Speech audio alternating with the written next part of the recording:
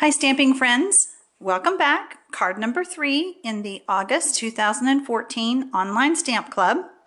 By the way, if you're interested in joining our club, please feel free to check out the contact information below the video if you're watching this on YouTube, and you can contact me and I'll give you all the information. All right, so this is the next card that we're going to be making. And in your kit, you will have the very vanilla card base that you will score and fold in half. You'll have a piece of soft suede, and then you're going to have a piece of very vanilla that will layer on that, but that's where you're going to be doing your stamping with your hardwood background. You will stamp all your flowers and leaves out ahead of time, like we mentioned on video 1, and then run them through the Big Shot and get them all ready to assemble. All right, so I'm going to go ahead and start putting my card together. I'm going to put some snail on the back of the soft suede and then layer that there. Okay, then I'm going to do the same thing with my very vanilla. Go ahead and layer that. And I'm telling you, once you cut everything out and have it ready, these cards just go together really quickly. So how fun would it be to have all your card pieces in little packets and take with you while you're sitting at the doctor's office or waiting for the kids to get out of school in the car line, or if you're going on some kind of craft retreat, then you would have all your pieces together and then off you go.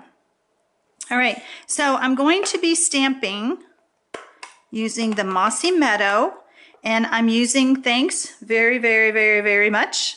And if you recall, in the previous video, I'm inking this up upside down, okay? And I do see that I pressed a little hard, so see how I have some excess ink? I don't like that. I'm gonna go ahead and clean that off because I don't wanna mess up my card. Using my handy dandy Stampin' Scrub again. So now I'm going to do this a little bit better, lighter, gently. That pad is juicy, juicy. Some of my pads are juicier than others. Okay, so you have the very vanilla that is in your card kit, the half sheet that I told you about. You'll have plenty of room to cut a piece. And this one I believe is about 1.5 by 4, I think I did. And so I'm going to be stamping straight down, then lift straight up, much nicer, because see how my stamp didn't have a bunch of excess ink on it, so my stamped image is nice and clean.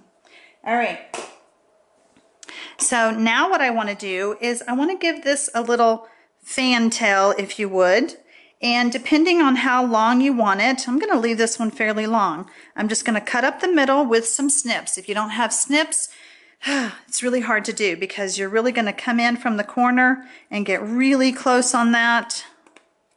Okay, and then come in from the other corner, aim towards that cut, and there you go. Have your little fan tail there if you would. All right, so now I'm going to attach this. And when I do, I notice that my paper is a little bit long, longer than what I want it. So I'm going to get out the Stampin' Trimmer.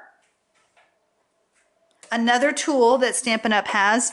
Love this thing. I love the wide base that it has. It has an arm that extends. The tip at the end, it will lock into place. So if you're transporting it, you don't have to worry about your blades falling out.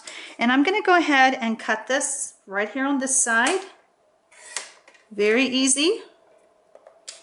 And so now it should fit on my card a little bit better. There we go. I like that better. Okay. I'm not going to add dimensionals to this. I'm just going to put some snail on the back. I want this piece to be nice and flat. And line it up right there. Okay, so now I'm ready to add all my flowers. And I want to know if you can tell that my flowers have a little bit of a curl to them. Let me show you what I did. Just to give this some more dimension, I took my bone folder, went down, went up, went down, went up, and up. So now I have this fun piece that's going to really give my card some pop. All right, so I'm going to lay this one here. I have dimensionals on the back of my pieces, and just kind of put your flowers, just kind of group them together like this. All right, and then we have our centers that we've already stamped and cut out. Remove that backing. Put my center there. This is such a cute card. I love these colors, and how fun for the upcoming fall season would this be to use, because these colors really do scream fall to me. All right, remove the backing and that one. So now we have our leaves, and I like to do the leaves last. It's up to you how you want to do yours, but I like to just go ahead and remove the dimensional backing. And then, yeah, that looks pretty cute. Tucked right there. Here's another one. And then I want two over here. Let me get another one. I hope these videos help you while you're doing your projects, because I try to share some tips and tricks with you to make it easier. But if you ever have any questions, please don't hesitate to ask. That's what I'm here for. All right, so we're going to do two over here, one more. Whoops. And there we go. Okay, there is our fun kind of a 3D effect card. All right, I will see you on card number 4. So come back.